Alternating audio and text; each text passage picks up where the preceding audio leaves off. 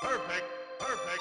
I always work out in sweatpants and long sleeves, because if I don't, and we have like video of it, like my legs are way too white to ever use.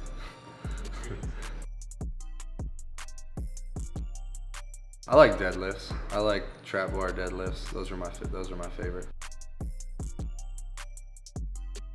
I used to take off the entire off season of throwing, and I'd start throwing in spring training. But then I realized that my arm really wasn't feeling that great from taking that much time off. So this last year I started throwing about a month after. I took a month off, and about a month after the World Series ended, I started throwing again, and my arm never felt better. No, my arm feels great. I do a little bit of band work for my shoulder in season. I think our pitchers do a lot more than I do.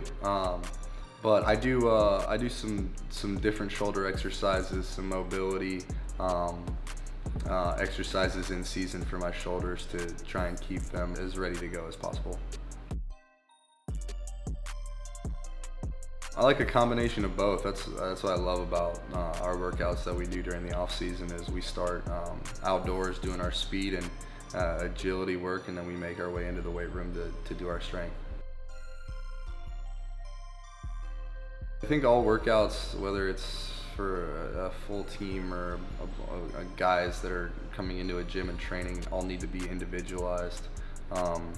You see a lot of high schools, a lot of universities give everybody the same thing to do, and I don't think that's good. I think that everybody needs their own individual plan of what their weaknesses are, what their strengths are, what they need to address, and I think all workouts should be individual.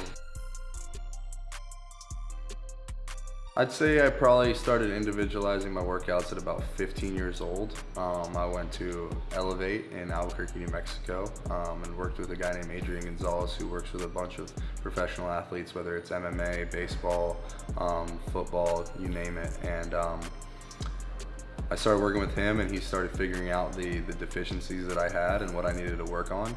And we came together with a plan, and ever since then I've been doing individualized workouts.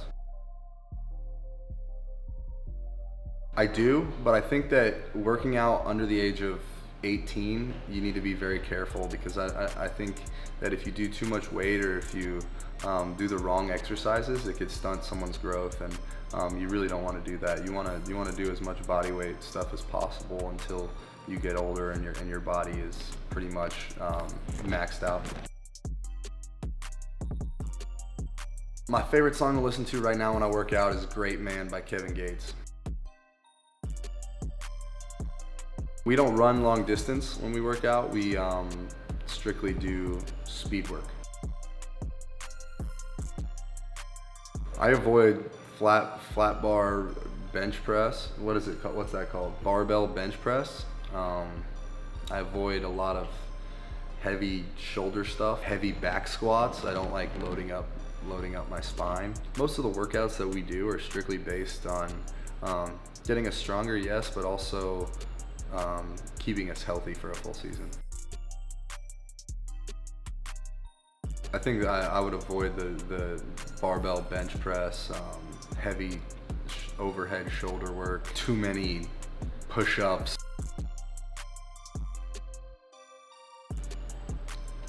I think it's fun.